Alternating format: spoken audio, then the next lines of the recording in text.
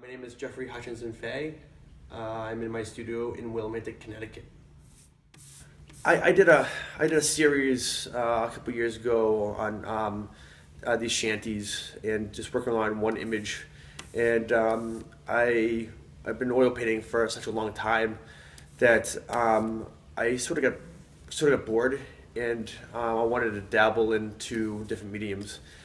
Over the years, I kind of gathered tools and paper to actually really print, but I never really had a printing press.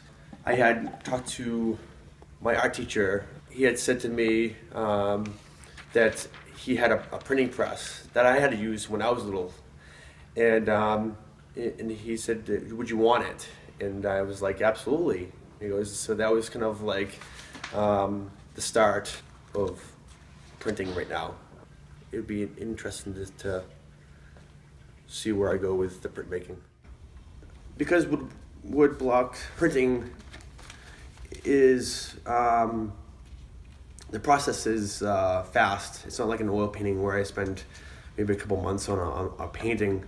I hope that people that do like my work and may not be able to afford the paintings, they'll be able to afford a woodblock print.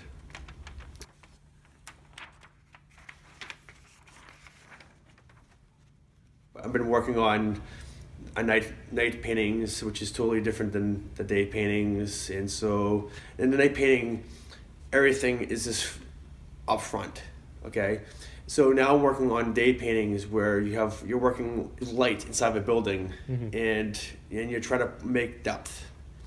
Warm colors want to be pulled forward, dark colors that are being pushed back, and so it's sort of that learning process.